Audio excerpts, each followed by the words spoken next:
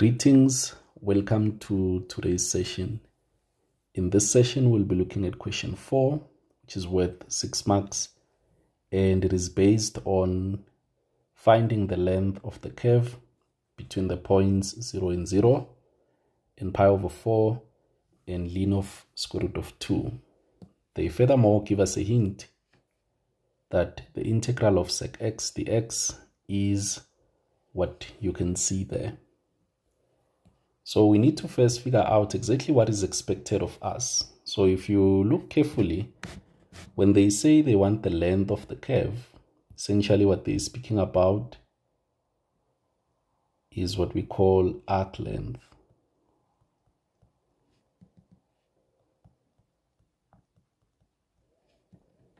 And we know that the arc length of a curve is given by, especially an explicit curve, arc length will be given by the integral from alpha to beta, the square root of 1 plus the derivative of y with respect to x all squared dx. This is how you find the arc length of an explicit curve. So what is second important is for us to figure out the lower limit. What is alpha going to be?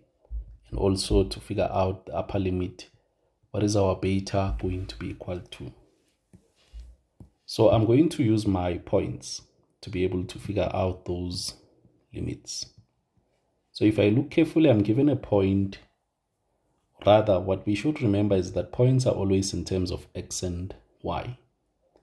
So if you look at my equation there, x, I know it will always be equal to x, but my y has been given to be ln of sec x, like that. So when I look at the points, I can see that one of them is 0 and 0. So what I should ask myself is, what did I do to the x for me to move from x to 0? And what did I do to the y component? What x did I put for me to get to 0? So if you look carefully, the x part is the easy comparison. So I'll just make a note here that comparing the x components is easier.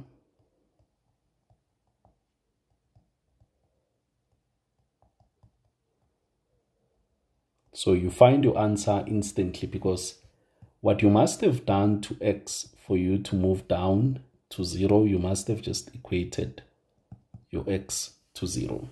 That is what you did.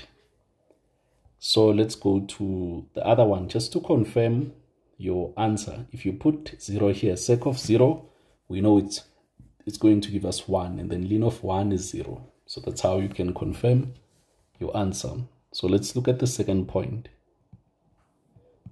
where we have x ln of sec x, like that. So that x is 0 is going to be our lower limit.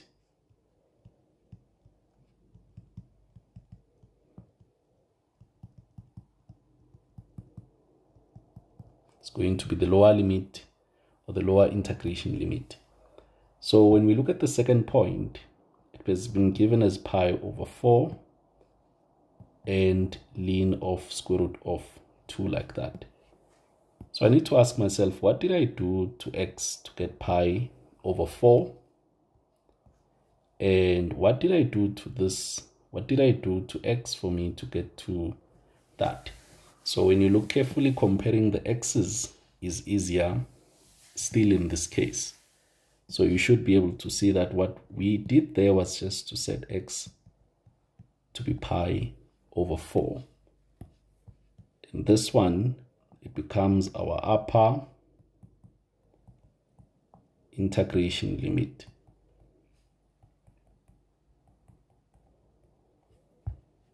Okay, so now that we have these, essentially we have our alpha and our beta, we can go and find what we need inside the integral.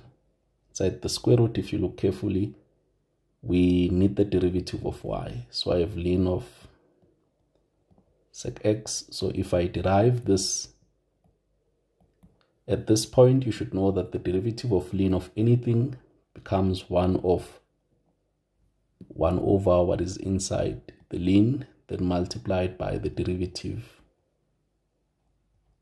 of the inner function by chain rule.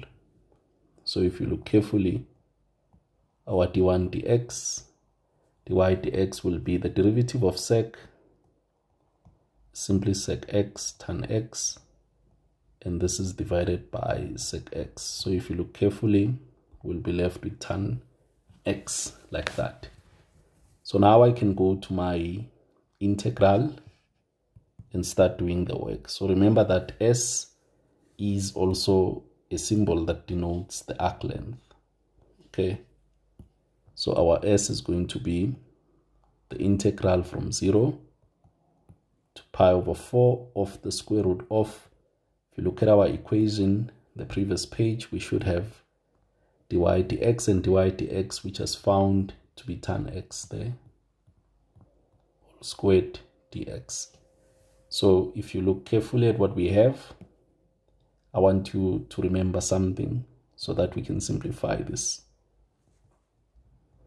I need you to remember that 1 plus tan squared x is simply sec squared x. So if you look at what we will have there, it will simply be the integral from 0 to pi over 4 square root of,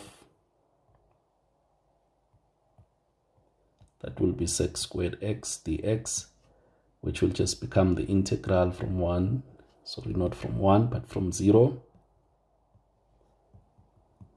to pi over 4. When you take the square root of sec squared x, it will be left as sec x dx. So now if you look at our hint, this has been given. So that's why I'm going to say check the hint.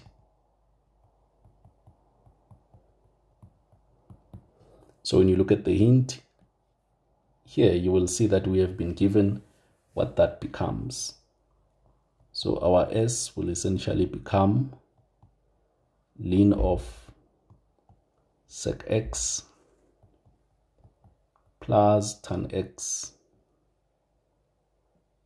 and then plus c, and this will be evaluated between pi over 4 and 0. So I'm going to attempt to make some space and we finish this problem on this page. Okay, so let's go ahead. So I need to remind you that our sec x is simply 1 over cos x. So be always reminded of that. So which means when we put in pi over 4, so I'll have ln of sec of pi over 4. So this is the same as 1 over cos of pi over 4, then plus tan of pi over 4,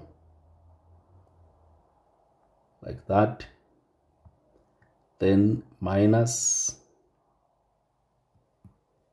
ln of sec of 0,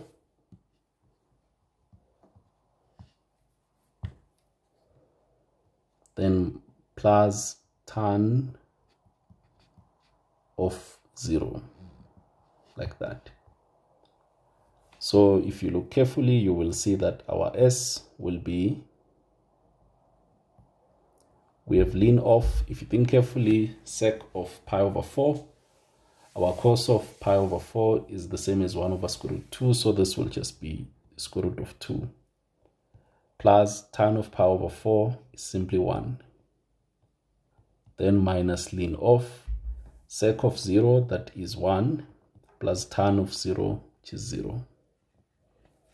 So by now we should all know that ln of 1 is essentially 0. So this means that our final answer, the arc length, will simply be the ln of the square root of 2 plus 1. So that is our final answer. Therefore, the arc length, or the length, is simply the ln of square root of 2 plus 1 units. Great. I hope this makes sense. and it helps your understanding of concepts which are centered around finding the arc length of an explicit curve. In closing, this is the most important formula on this session. That gives you the arc length of an explicit curve. There's a different one for a parametric curve, and there's also a different one for a polar curve. So make sure that you know all of them, but keep this equation in mind as you approach your assessments or studying in general.